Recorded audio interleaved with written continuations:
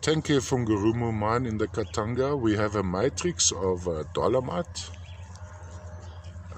Hellishly difficult to photograph these guys. And then sitting on the dolomite, we have a very thin layer of cobalt and calcite. Lovely baby pink. As you'd have the baby blue, you'd have got the baby pink here.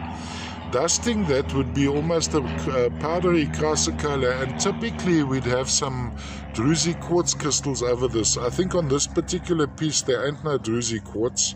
So we have the chrysocolla, we have the dusting the cobalt and calcite, and sitting on that are these little green crystals, which we're going to go with malachite for now. Could be a whole multitude of different minerals, ranging from paramellaconite to gerhardite to visigierite.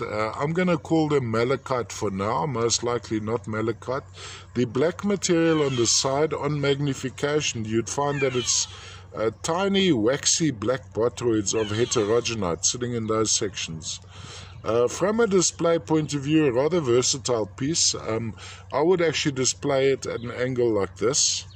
So we have this fruity section running up here, running across like that. So looking from, or you could have it on one angle going like this, focusing on that. You could be focusing on that. Also quite lovely, almost a boteroidal formation of the cobalt and calcite sitting on that edge with a slight dusting of the druzy quartz. I think with the still pictures they might be slightly underexposed, but if you zoom into them you get a pretty accurate indication of the actual specimen.